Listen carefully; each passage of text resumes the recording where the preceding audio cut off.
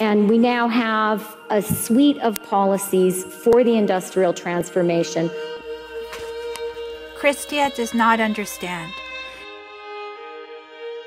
I liked the way you said it's really important that trade policies work for people. WEF ideas and policies are leading Canada to ruin. At the end of the day, the question we have to ask ourselves is, will this make the life of the people I represent better?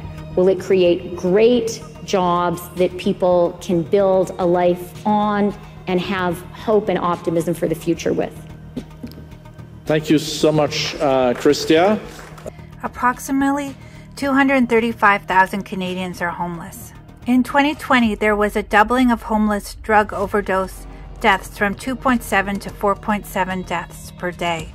As many as 50,000 Canadians are hidden homeless, individuals who temporarily stay with friends, acquaintances, family members, or other such scenarios. They have nowhere else to go.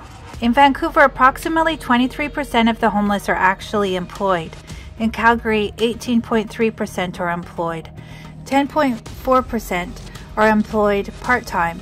28.3% are casually employed, and 0.8% are self-employed. In Toronto, 20% of homeless people are employed. In Montreal and Halifax, the percentage of those working and on the streets is a little less. Homeless encampments are on the rise.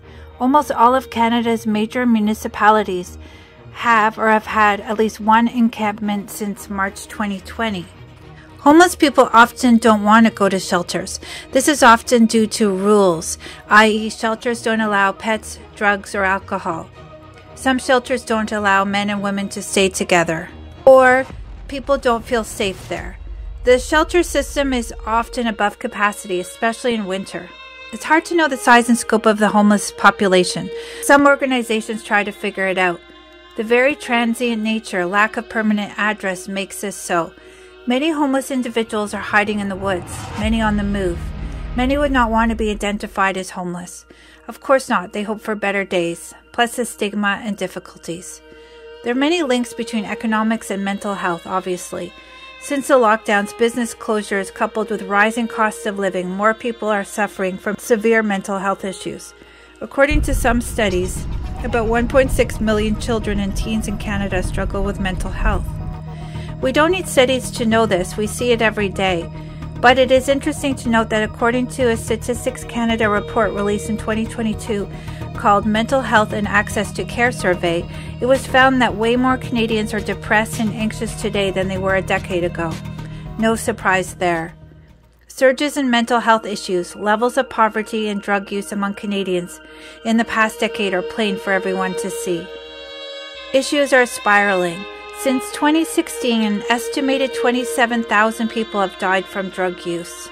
Since the lockdown and disastrous government policies, there has been an increase in the unregulated drug supply in the country. Since 2016, there have been more than 9,000 opioid-related deaths. Canada's situation is getting really sad.